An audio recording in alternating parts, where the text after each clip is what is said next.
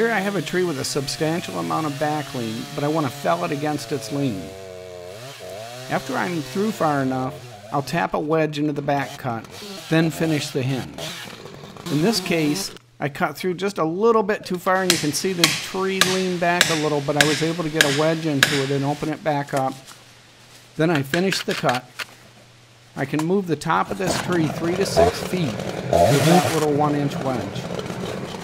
Now all I have to do is pound the wedge in until the tree goes over.